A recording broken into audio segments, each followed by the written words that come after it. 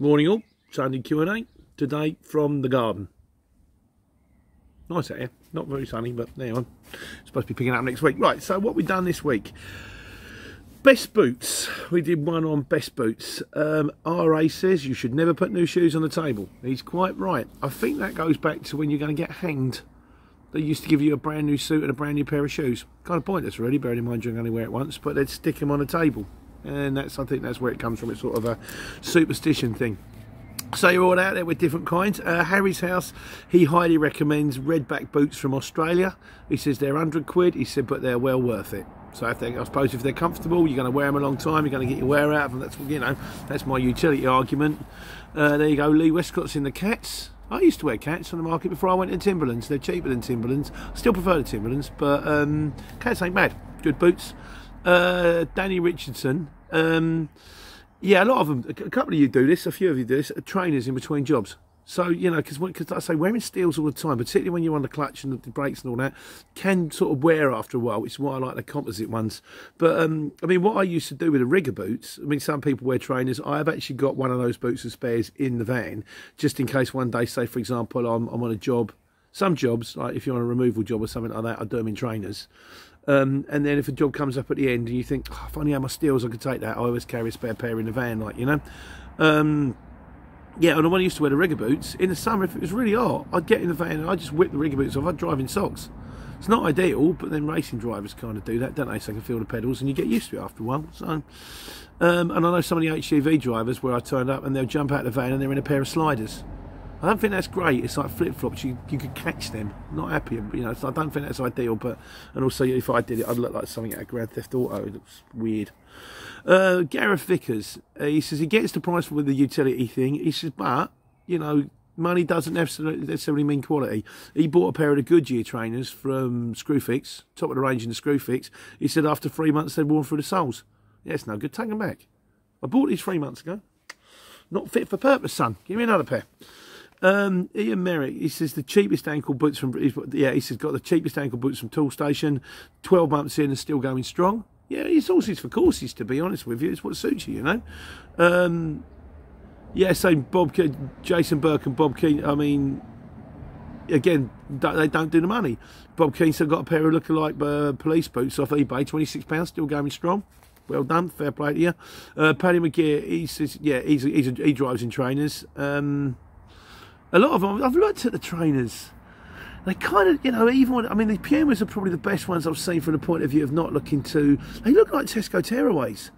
You know, when you get the kids at school, and I was probably one of them, to be honest with you, at least to start off with, and they'll be like, what are they? That's why I got a job on a record store, because I didn't want to wear all the cheap Dunlop Green Flash anymore and go buy my own gear. But 11 years old, working on a record store. Jeff loves Banjo Party. Yeah, pass the time. Yeah, so Paddy McGear keeps his in a bag and drives his trainers. Longfinger recommends the Black Hammer safety trainers from Amazon. So maybe give them a little shout out. Yeah, Paul Wilkins, the composite trainers from Shoe Zone, 20 quid. He said they're blinding. And Jason Burke, who says you've got more boots than my missus. I supremely doubt that, Jason, and I certainly know I've got less boots than my missus, who has a tendency to buy exactly the same boot again. How many of you have got that? Yeah, but no, this one's got a zip, and that other one had a buckle. You can't see that. You can't see them. They're on the inside. Ah, these ones are brown. Your other ones are brown. No, they're oxblood. No, they're brown. It's the same boot. It looks like the same boot. Yeah. You just keep quiet, didn't you? Marital stress. Sat-navs, did a big thing on sat-nav. Right, I've been using that, what's it called? Road, oh, I can't forget the name of the damn thing. Road Legends or Truck Legends or something like that. I did a video, I'll do a link. Yeah, I've been using it all week. It's all right, actually. It looks cool, it looks like Waze. What I've been doing, because Waze is definitely better on the, you know, the voice thing isn't so clever on the sat-nav, on the Road Warrior Legend haulage thing, and I've been running Waze in the background and that one over the top. So I put 2 postcodes in because I'm trying them both out to see which one's right. So what happens is then I can see the truck sat nav on the screen, but I'm hearing Waze. Oh, Waze incidentally has now got Google, and you can actually do voice activation. So I haven't tried it on places. You do it with postcodes, but to be honest with you, it doesn't take that long to type in 6 letters. But you presumably can press that little Google voice thing, which is brilliant, and go Imperial War Museum, London, and it'll find it. I'll try that. I haven't tried that yet, or maybe one of you guys can let me know. But I've got to say, it really is 6 and 1, half a dozen the other on accuracy, on where to get to. I really like the fact that the truck sat nav, I'm driving down the road and I can see all the little 6'6" to the left of me. Like I had to do a job in Watford, and which you might, if you watch this day's video, you'll hear about it. And you'd think, I know there's a terrible 6'6" in Watford where I've done my van in. And they're pinging up, and I'm thinking, okay, that's interesting. It hasn't done any more rickets try to take me down, you know, roads that I can't drive down. But having said that, I have not been to places where it's likely to. So you're still work in progress. That Road Lords, it's called Road Lords. There you go. But other recommendations out there.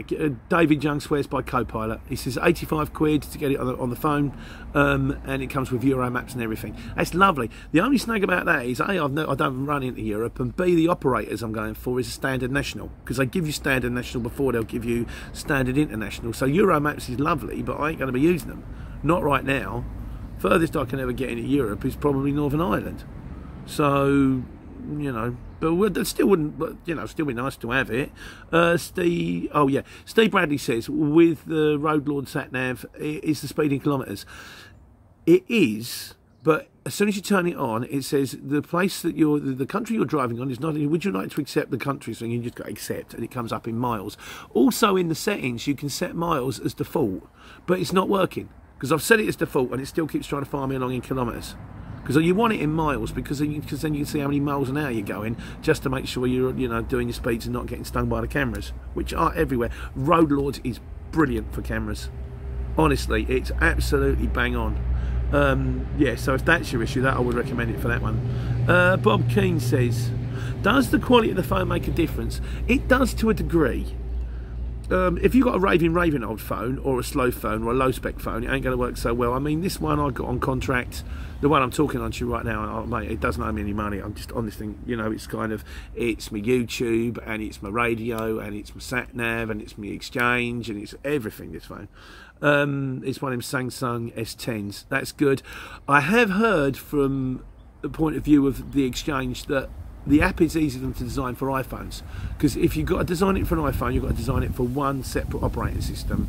If you've got to design it for other phones, you know, like for just Android, you've got to do it for the Android and the Huawei and the one-to-one and whatever other mates there are, there's Sony, all that kind of stuff. But then also I've found out with Android sometimes, like some of the XPO apps and places like that, or maybe the Amazon Prime apps, they don't sometimes want to go on the Apple. Oh, you got an Apple? Oh, you can't have it. It only works on the Android. I mean, these phones ain't dear no more. You know, you can get probably a decent Android phone second hand, probably about 80, 90 quid. I just go do that. When this one runs out of contract, if it's still playing a game, I'm just going to stick along with this one. They bring them out now. Oh, it's got a camera that can see a man on the moon. Fabulous. You crack on with that, son. I'm sitting a foot away, just doing a blinding job. Cheers. Right, what we got?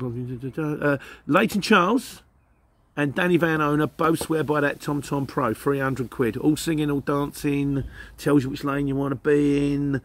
Right, I'm going to bear it in mind, guys. And Terry Shute says, he says he'd never heard of the DVA getting the umpy ways. He said you could always use an HGV Atlas. I don't know the last time I looked at an Atlas. On my course, there were 20 people. 2 of us could read a map. I was one of them. That's because I'm old. But honestly, Atlases were fine when there were no sat-navs. But now, tell you what I'm going to do. I'm going to try this Road Lords thing, see how it cracks on. If not, I'd probably always go for the cheapest way possible. If that don't work out, when I get in the truck and it starts getting me into trouble, I'll probably try the Copilot thing. Darren, who's that geezer I used to talk to, the geezer in the truck. Darren, if you're out there, mate, hope you're all right, mate. You know where I am, call me anytime. I've got to keep catching up with people. I keep finding out, you know, just forgetting to ring people. He said that was very, very good. And that's 85 quid, but it's part of your phone. And if the phone links up with the truck and everyone's happy, I'll probably go that way. Or maybe I might try the TomTom Pro. might give it a bash, but I'm going to get in the truck. First of all, I've got to get the operator and get in the truck, and then I'll it's one of those cross that bridge when you come to it type affairs, but I'll let you know how that one goes. Right, what else have we done a few videos this week. What if the job doesn't fit? Don't write down who done this, sorry mate, I haven't got your number. He said I turned up for 5 standard pallets. I have to make a little thing. There we go. Turned up for 5 standard pallets. They've overstacked them. You know, like, it's got to go. Now, I can get 5 standard pallets in my Luton, providing they are inside the pallet. Now, if you get a pallet and then you put a boat on top, it's no longer a pallet. You know, or if you've got the boxes and the pallet's that big, but we've put the boxes so they're like an inch or quarter of an inch, even like a centimetre, a couple of centimetres over the top, and they shrink wrapped them, suddenly those 2 pallets do not fit next to each other in the Luton. So this pallet, I'll just turn around to him and go, that's no good. I mean, he actually managed to get the job off. He said, and fair play to him, he said, can I break them down? He got 4 on and he took some boxes off. And you do that. You say, I'm all right to break it down, and you just sort of end up handballing it and messing it around a bit. As long as they'll let you take them to pieces. Sometimes they go, no, they've got to be delivered as pallets. And you say, well, in that case, then they're not pallets though, are they? They're not going on. So, but Lee Westcott says he gets it all the time of house removals, mate. I'll do one on this one as well. Oh, mate, the amount of times we used to do that. I haven't got every single punter, and I was guilty of it when I moved house because I thought it was true. We'll turn around and you go, I haven't got much. And then you go to, oh, okay, right, fine. Have you got a shed? Oh, yeah, got a shed. Yeah, it's full of tools. Anything in the loft? Oh, yeah, boxes in the loft. Yeah, loads of boxes in the loft. In the, you got, you know, you've got garage. Oh, yeah, the garage. Yeah, for the bikes, kids' toys. What about the patio? You got any pots? Oh, you've got 20 pots. Yeah, I can't stack a plant pot with a plant in on top of another plant because it will squash the original plant. Mate, all the time. And I was guilty, like I said. When I moved house a little while ago, that was not, I used to move house once a year. God knows why. And I said to the guys, I've got no white goods. I said, I haven't got much. They turned up with like a 10-ton, 24-foot removal truck and a Luton van and filled both of it. And I kind of went, oh, I didn't realise how much. And they went, yeah, mate, you and the rest of the world. But yeah, no, you're not wrong on that one, Lee. Steve Bradley says, he said the amount of time I've had this too, the flip side of it, turn up in a short wheelbase to deliver a box, an envelope, a light bulb. It just makes me laugh. I mean, don't get me wrong, I've done jobs where, you know, I've picked it deliberately because it was the only job coming out that area and it's my diesel money home. You wouldn't normally do a small van job, but you go and you go, is that it? Okay. There you go, that needs delivering to London. I'm in a Luton. Take it yourself in the car. Yeah. That's funny, isn't it? It makes me smell. And Checker's solution is if you turn up and the job won't fit, either A, cut it in half for the customer's position or drive off. Yeah, okay. Maybe ring the shipper first. Right, what else do we do? Best CPC, Andrew Alsop, who's the guy I was on the course with. He said on his course, you know, they said that they dialed in from everywhere. He had a guy dialed in from a sleeper cab. He was in the van, in the lorry, and actually done the course from the cab. And Andrew, I'd say thanks very much for all the pings across the lorries and all that. Appreciate it, mate. And Smart Bomb, who's my pilot mate from America, he did the course. He said on his course there were people from Thailand and Australia. I presume they're just like, you know, national drivers who are currently in Thailand or Australia who are going to come home and start driving but just want to do their course before they come home. And Steve Campbell says on the back of my licence, he said there's nothing for PSV for minibuses. You're probably right, mate, but to be honest with you, I don't intend to drive a minibus, so I'm just quite happy as long as I can get in my truck when the truck comes. More than happy with that one. So that's 10 videos covered. Right, so we're on the miscellaneous. The fuel thing's getting on my nerves as well. Ian Merrick says fuel is going up 1 to 2p a litre, yet the economy shrunk by 20%. Yeah, I know. And the thing that's getting me is, I mean, I'm getting a price of like 98 pence, and I filled up yesterday in Asda when I put some in yesterday in Asda's, and it's 110. Now, if that's 110 plus VAT, that's 90 pence. And if I'm getting 98p without the VAT, it's costing me an extra 10p on a fuel card. Why am I using the fuel card? I don't need to use it. It's just convenience. So I'm going to have a little word with them this week. I'm going to do some videos this week on how to get fuel cards, but I'm going to do videos on the whole lot. Sorry guys, if it's going to next week. This week is going to be how to buy a van, how to join the courier exchange, how to get insurance, how to get fuel cards, and how to get factoring companies. The 5 things that I think you need to do when you get started. Because I get asked this stuff all the time, and I just want to draw a line under it, get those 5 out there, and then there's like a beginning to end, and I say, look, if you want to crack on, that's what you do to crack on, and then we'll get back to the irreverent nonsense after that. So Steve Campbell says, oh yeah, I did a video saying you're up early, have you not been to bed? That was that one about the trick in the tail. I'll be honest with you, mate, I did that video about 3 weeks ago. I'm going, you know, as usual, totally honest. I did that before I did my CPC course. I didn't get time to get it out, and then I did the CPC course, and then I kept thinking I'd run out of things to say, but it's the other way round. I could do you 3 videos a day on the amount of stuff that happens, but I'm sure you really don't want to hear that. So, and I thought I'd better bang that one out, but I scheduled it, and also it means that I can go and I can stick all them funny card things and end screen things and all that on it. And I scheduled it, but I keep forgetting when I've been scheduling it for 4 o'clock, 4:30. I'm supposed to be ending it at 16:30, so it goes at 4 o'clock in the morning. I've done it wrong again. I've done it more than once, so I took it down and put it back up again. But it was funny that. Or we could use the fork truck next door. What else we got here? Christian, I think it's in Baharu. Sorry, mate, I've written down quickly. Can you work with an older van on the CX? Now, yes, is the short answer. Now, I'm sure I must have done a video on this before, but I can't find it. So what I'll do, mate, is I'll do you one on that. Might take a week or so to get it out because I've got to do them ones for next week, but I will do one on that. If I have done it, guys, give me a shout, because there's like 256 videos now, and I forget what I've done, and I start trying to scroll through my archive, and I don't know what I've called it. Try van, try older, and I'm like, I can't find it, so I'll do it again. If I have done it, someone give me a shout. Yeah, you have done it, Pete. It's called this. I'll do a little link, and you can crack on with that one. Harry's house says the ship. Yeah, this was true. He said he's had a nice week. He said the shipper phoned him and give him an extra 20 quid because his paperwork's up to date. They'll do that sometimes.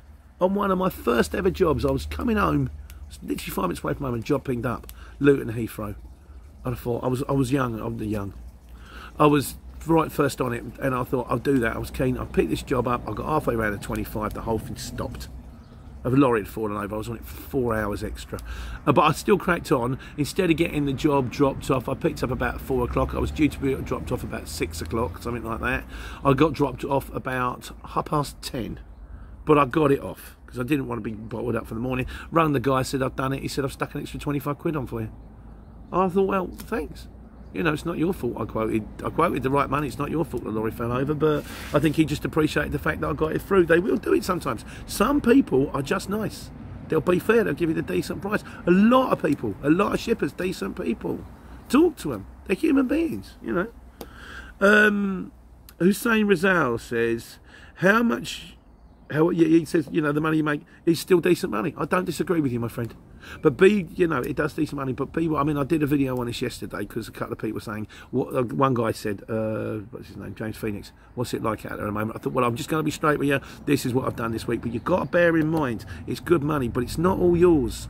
There's going to be diesel coming out of that. There's wear and tear on the motor coming out of that. There's tax coming out of that. Sometimes it seems a bit like, well, but you stick that bit to one side because you're going to need that. If you spend it all and the clutch goes, makes you out, isn't it? So, but yeah, no, I don't disagree with you, mate. And it's certainly more money than I was making on the market. So it saved me. Keep saying that. You know, I don't know where I'd be without it. So, and we seem to be doing all right, you know. Hopefully I picked up a new, not so much customer contact. And if I have, it's round the corner. Big firm, lovely fella. If this comes off, I'm going to be well pleased. But that's the thing, you know, as I keep saying, not a magic wand. You get out what you put in, and as time goes by, it gets easier. That's how I found it. Mark Kenny says, has anyone seen a job back from Scotland that isn't a backload? Just ignore them. Video on what a backload is, or theoretically what a backload is, just ignore it. When that just winds me up when they turn around and go, right, it needs to be picked up within the next hour and get there as soon as possible, and it says backload. That's not a backload. If you need it picked up straight away and taken there on a hurry up, it's not a backload. You can call it a Ford Mondeo. It's not. It's a hot shot. People know what they're doing. Brian Fletcher, are there any other sites than the CX? And let's shift. Sorry, mate. I've written. No, I've done scribbled your second name down. Don't know what it is. How do you network with other courier companies? Right. There are other places out there. Use as many as you possibly can. There's one called Courier Expert. I haven't tried it. Apparently, the people tell me that it's a little bit cheaper, but you don't get anything like the amount of jobs. There's also Shipley you can use. Some removal people use Shipley. You can ring, you know, for how do you get to network with other companies? You can ring them direct, ring any of the firms and go, look, I live in the area, go in and see them. Would you take me on your books? In my personal opinion, and it is just my opinion, the Courier Exchange is the best one out there. You affiliate yourself with one firm, they'll tell you they got loads of work, and then you find yourself sitting there for 2 hours. If you go on any other sites, there just isn't the amount of jobs there is on the CX. That's kind of why the CX is so popular, because that's just my opinion. And like I say, how do you network with other companies? It comes through time. Do jobs for them, and then eventually you'll go, you're good. Are you local? Are you available tomorrow? Just keep banging away at it. That's what I did, and I'm still continuing to do. Right, we got on the truck thing. Jamie Garraway says get a man or a deaf. Starsky says avoid Avicos like the plague. He said we bought 3 brand new. He said they spent more time in the garage than they do on the road. I used to. Oh, and thanks again to Andrew Allsop for all the links. Thanks to anybody who's pushing trucks my way. Yeah, I fancy deaf. I've got to be honest with you. I like the look of them. They look kind of round and aerodynamic. They look a bit like a Scania. Kind of like the look of them. I don't mind the Ivecos. I used to have an Iveco, but everyone tells me, even my mechanics says don't do it. So I ain't going to do that. I ain't going to buy a truck and then, you know, have it parked around the corner at the commercial place, getting this, that and the other done all the time. I wouldn't mind a man, but they're kind of boxy. They look a bit square. I just like, so yeah, ideally a deaf. If the right man came up for the right money, I wouldn't say no. And I suppose if the right Iveco came up for the right money, I wouldn't say no. But it would have to be really good and really cheap. I can't see it, to be honest with you. So there we go. And on the other subject of that, Danny Boy says he's also used to me. He's also still waiting for his own licence to come through. Mate, I'll race you. Mine apparently is due. They reckon they're trying to process it by the middle of July. I'll let you know when it goes in. So that's kind of all the miscellaneous for today. Yeah, James Phoenix asked me how is the CX at the moment. I did that video yesterday, mate. I hope that clear. That's just what happened to me this week. Next week's another week. Every day is different. He also says which factoring companies you use. Mate, there's a video going out Thursday. Tell you who to get in contact, how to do it, and what you need. They won't take everybody. And, you know, they want to take you if... Just bear this in mind. They want to take you if you're making loads of money. So you might want to tell them you're making loads of money. Because, you know, hopefully you will. Oh, this did make me smile. Ian Merrick says, he said we could do a TV program, not the Crystal Maze, the Courier Maze.